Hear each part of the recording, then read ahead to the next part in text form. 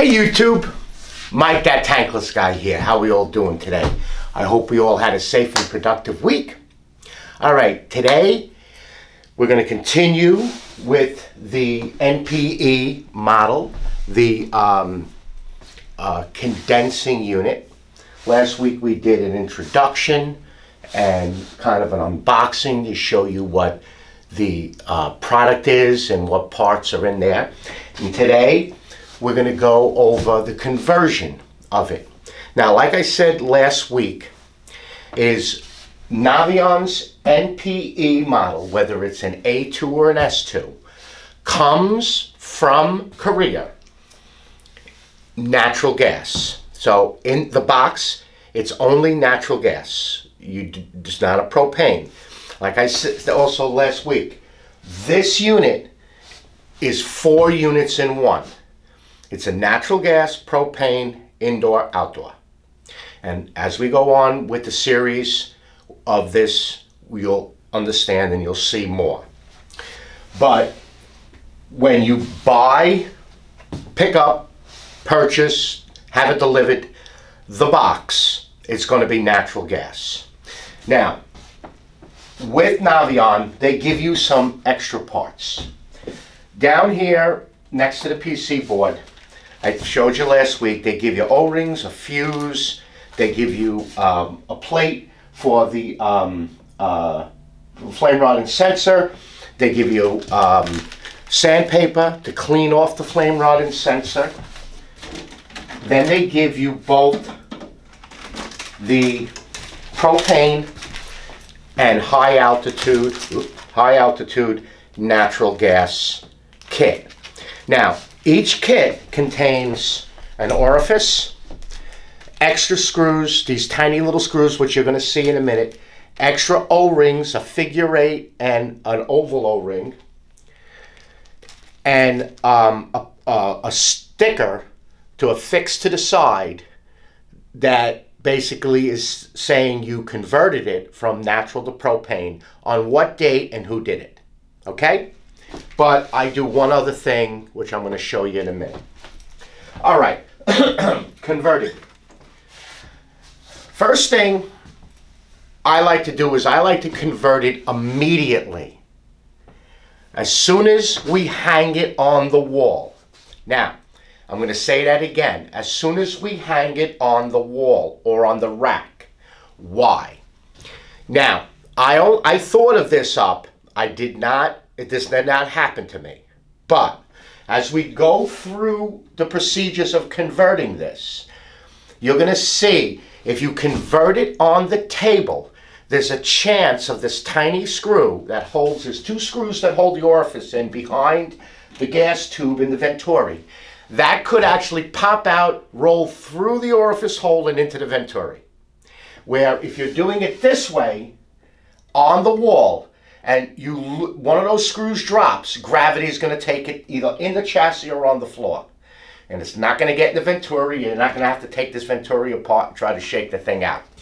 All right? So, convert the unit the way you see it right here on the wall or on the rack. All right. Let's get this camera moved because I'm going to move it this way so you can see better. And I'm going to zoom in a little bit. All right, there's 6 screws. There's 2 here on the bottom on the gas valve. There's 4 up here on the venturi. You're going to take your propane bag. Now, if you're above the 2,000 feet, all right, so this is altitude from 5,400 to 10,100. Natural gas high altitude conversion kit. So if you're at that altitude, you'll be using this kit if you're under natural gas. This here is the propane gas high altitude conversion kit. This is from 0 to 10,100 feet for propane gas use only. Now, you would have to get a different orifice if you're up higher, okay? So, just bear that in mind. So, you have your kit. First thing I like to do is to take this thing apart. Now, I want to show you something. You want to use a very good screwdriver. Something that is either laser cut titanium tip, and I like to use the Weha screwdriver. It's like a 11 or 13-in-1 screwdriver. Actually, Lowe's sells it, or you can get it from online, Amazon, you know, whatever. It's a German-made tool. But another tool that you would need to purchase, and it's a great tool to have, is this Knipex 8201-200. I will put all of the model numbers and where you can purchase them in the description below. But the beauty about these pliers is, you see the tip? It actually has teeth in the tip. You see how it's grooved up in the top and the bottom? And the reason is that this is an aluminum venturi, an aluminum tube with a stainless steel screw or an aluminum screw. They actually, and there's a lock washer behind it, they actually seize in there a little bit. So even some of the best screwdrivers won't remove it. So with this, you can actually get in, grab the screw facing out, pressure and turn, and you just break the seal. These, and I'll show you, when I take the screw out, I'll show you how it fits in there. But again, it'll be all in the description below, and you can actually, it's two sizes. You can adjust it. Great, great, great tool. You're going to also want, where is it, a pair of needle nose pliers. You're going to want to have a rag with you to just, and I'll show you why I actually use my shirt. All right. First thing I do is I remove the two bottom screws right here. Now, you'll see on the screw and on the actual plate, there's a yellow mark. You don't have to get them back in the same. What they do is when they tighten this down, they actually use a marker pen and mark the screw. Let's see, that one here. This one's got a little bit more of a color on it. You see how they put like a little yellow mark on it? And you see how it's got a lock washer? You might as well, since we're showing, you see how it grabs the screw?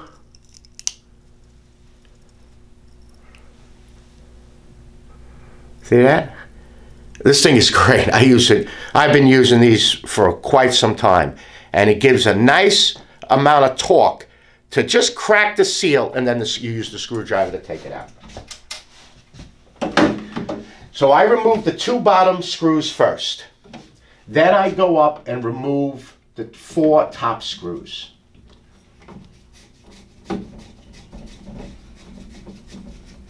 Now it's a little fiddly to get your fingers in here, but just, if you're inside a house, but if you're outside doing this, like in grass, mulch, dirt, I put a tarp down, a white tarp. Takes about, if you take your time, takes about 10 or so minutes to convert this. So,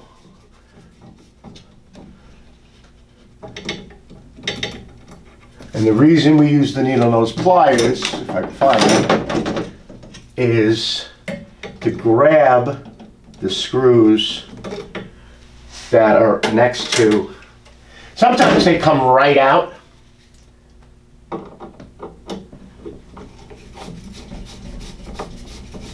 You could get a magnetizer that'll magnetize the tip. Now, this thing here, you want to make sure you have a good, don't drop it, don't let it fall in the dirt. It's got a nice smooth machine surface. I put it up by the vent. Leave it alone. Now, back there is the orifice.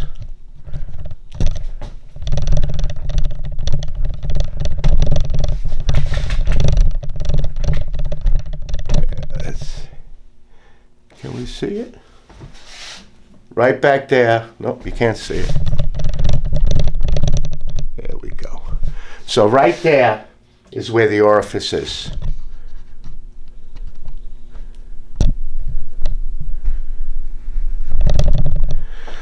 So there's the two tiny little screws, which you do get extra in the bag. You do not get these screws extra. You do not get these screws. But they are an American screw, so you can purchase this at a hardware store. So, yeah, I know my hands are going to be in the way. So you take out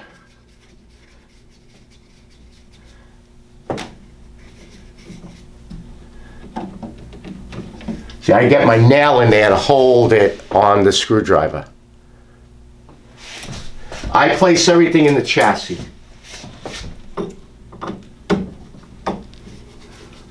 These screws, I've never had a problem removing. It's a brass screw,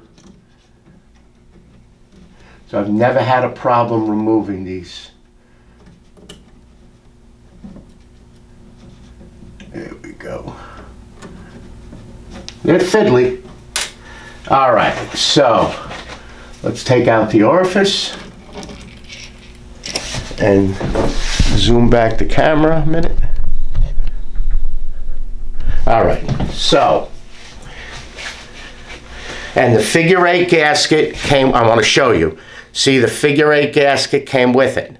So bear in mind that if when it comes with it, it has to go back in. They give you extra. But here is the orifice. And the figure 8 gasket, it's got a large circle and a small circle. Small circle up. It actually fits in a recess. Right in, and it's two directional. Then there's another gasket here, and then there's another gasket down. See, you got your figure 8, your the oval gasket, and then there's another gasket.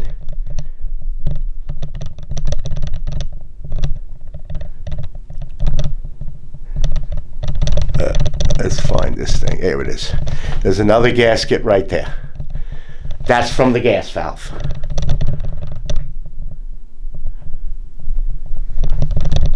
Okay, so now the gasket, you're going to look at it and it's going to say, let's find it.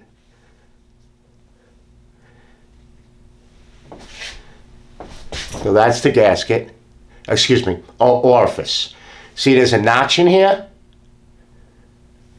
And there's a notch here.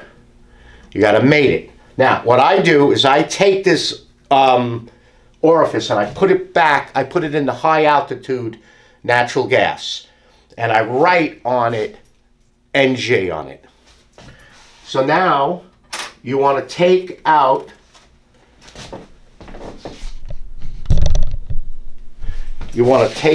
the propane orifice, which is actually in a separate bag, so I'll pull the bags out.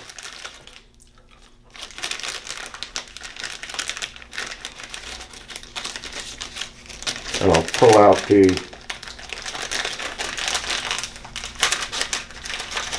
this thing don't want to come out. Okay. Come on. And yes. Alright, so here is the propane orifice. Oh, and I actually put the natural gas back in in a bag and put it inside. Then here is the large O-ring, which is the outer, and the figure 8 and the 2 screws. And then here is, this unit has been converted to propane. And here is the sticker that you would write in the day, the month, the year, to propane, the kit number, by, you put your business name And you could do your address, you could do whatever. And that you would affix. You can affix it to actually this side, because this is the side that's got the serial number, the model number, and what it is. So, my experience is, excuse me, my experience is that these O-rings are still in perfect condition. But you want to make sure, you want to take a nice soft cloth and make sure there's no dust or dirt on this or this. But then you want to make sure that this O-ring stays seated. This figure 8 O-ring is in the back and this O-ring is in here. Then we're going to, wow, this bag opened up beautiful. Usually I got to kind of use my knife. So I would take the natural gas orifice and just put it right back in this bag. And then I would put it in with the natural gas high altitude so that you know. So now, you want to check the orifice. And on the bottom, it's going to be really hard to see, but it's etched, laser etched. It says gas LP, and it's got 200-50545A. Then it gets 3.9/5.65, which is the orifice sizes. Now, you see what I mean here? By doing that, you might drop that screw through that hole. It's small enough to fit through that hole, and it would end up getting into this venturi. So that's why I do it where you see it, because if I drop the screw, gravity is only going to bring it down. So now, with the notch facing the left-hand side, get the orifice in. Now, normally it'll stay in there, just like that. Then you want to take your first screw. Again, they are fiddly, as the English would say. I follow a lot of English carpenters, and they use that word a lot. That's where I got Bob's your uncle from, and Fanny is your frappin' aunt, is the end. Get the first screw in, do not tighten it. Then get the second little fiddly screw, which ended up down in the little recess here. There we go. I use a magnetic tray sometimes, but it's a brass screw. And then get your second one, and be very, feel the thread. You don't want to cross thread this. All right, now you got that in. Tighten up the 2 screws. And that's it. Just when you feel it stop, just a little bit, that's it. That's all you need. You don't need the figure 8. Now, the reason, troubleshooting, if you get a whistle sound or a whining sound when it fires, it could be that the figure 8 gasket is not seated properly, or pinched, or no good. You might have to change it. That's on something like an older model, you know, one that's been installed. So, just snug. That's it. You know, tight, and then just a little bit, and that's it. Now, you want your tube. You want to take a nice rag. I use my shirt. I wipe it off. So you don't know what you're picking up. Now, this is, getting the first screw in is the most difficult part. There's actually setting lugs right here, here and here, that set this here and here. So, you want to get pants that have pockets on the side so you can put your screwdriver in. You want to get this into the setting lug, and I always catch the top left-hand screw first. Like I said, take your time. You rush it, you cross-thread it, you're poopy out of luck. So now, that screw is now caught. Now you can, it ain't falling nowhere. Now you can manipulate. You want to get the top screws in only semi-tight. Then I get this most pain in the neck one in, which is this bottom right. And then see, I'm moving this around, and now I'm in.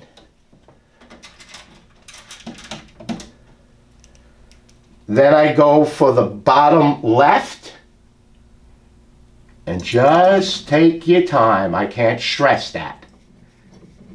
Again, watch it until like the lock washer just pushes up against the plate, and that's where you stop. And then this one.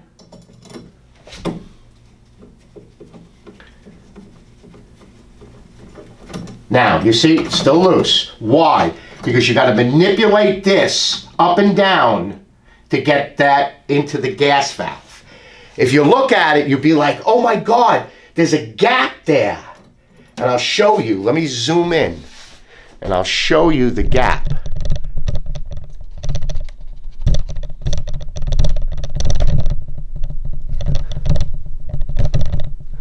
Okay, you see? You see there's a little gap here. Don't panic. There's nothing wrong. It moves. So, just, I squeeze it together. Oh, drop a screw. It's going to take a minute. It is a little bit of a pain, especially if you're up on a ladder, like if this thing is up high. So I get the screw in there, and then I just move it around until you feel it actually fall in, and now I'm caught. Again, just tighten it up to right where it's pushed. The lock washer is pushed up against the plate. You still see here? Everybody good? Yep, I'm still recording. Having a little trouble with the camera. So once you get that in, tighten these down. The two ones on the bottom, just give it a nice, like I said, you don't have to go, you know, Arnold Schwarzenegger on this thing. And I go in an X pattern.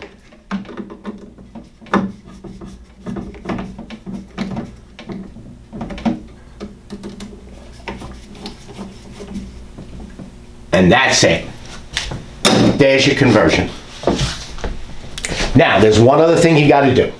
I'm going to take the camera off to show you, and then fight to get it back on.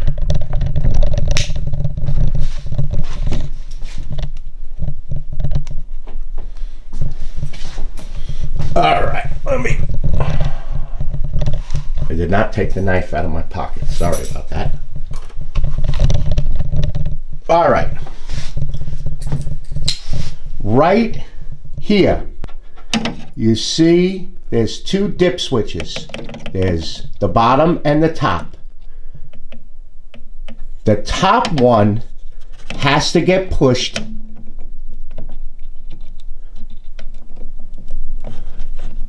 to the on position, just like that. That is now telling the PC board that it's propane gas. Now, there's, let me get this back up here.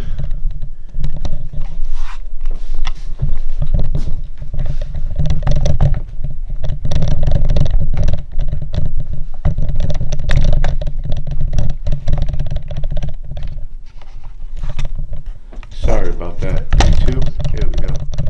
All right, so once you get that in there, let me get this camera back to the other position here. Now we're going to go through this when we do the setup feature on the control panel. So when you get into this control panel, when you plug it in, you're gonna have to set the date and the time, altitude, and then it's going to ask you what type of gas. It's going to highlight natural. You're going to go down to propane. You're going to hit OK. Then it's going to say, has it been converted? You hit OK. So you're basically telling the controller to tell the PC board that it's been converted. So now, when I'm done with the conversion, I affix the 2 stickers on the side, write everything in, but there's one more thing I do. Now, I know when I come up to a unit, I always look and see if there's a gas, like a natural gas meter out there, or actually when I drive in communities, as I'm going to go service a unit, I see if there's any yellow stanchions. Yellow stanchions out of the ground in the grass or in dirt means it's a marker for natural gas. So I know the community is natural gas. I look at houses, I see if there's meters, so I know if the community is natural.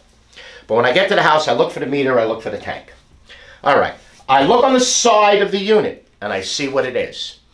Sometimes you might not look and see what the unit is. If it's been converted, what I do is I take a black magic marker, a Milwaukee black magic marker, and right here, right across the heat exchanger, I write LP and the date that I converted it. So let's just say today's the 21st. So I would write LP 1/21/23. So I have the sticker on the side, and I have the writing right there. That's all you need to do. And that will now tell a service tech when he comes, if he doesn't look on one of the sides, when he opens up the front cover, it's going to say right in his face what it is.